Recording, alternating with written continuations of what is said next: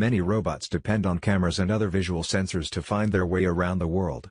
But that's not always realistic. It can be too dark, too chaotic, or even play tricks. Thankfully, MIT is prepared. The latest version of its Cheetah robot, Cheetah 3, can run, climb and even jump using contact detection alone, effectively, while it's blind. The cat-like automaton relies on a pair of algorithms to both feel its way around, much as you would feel your way to the bathroom in the middle of the night, and figure out the best way to move forward. The first algorithm uses accelerometers, gyroscopes and leg joint positions to calculate the probabilities of legs making contact, generating force and getting caught in mid-swing.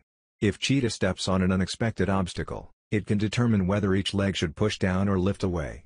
The second algorithm, meanwhile, predicts the robot's positioning so that it can quickly react to its situation.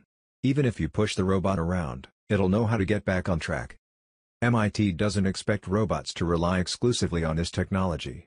Most likely, it would be used as a backup for moments when a robot either can't see properly or hits an obstacle it wasn't expecting, say, something interfering with its hind legs.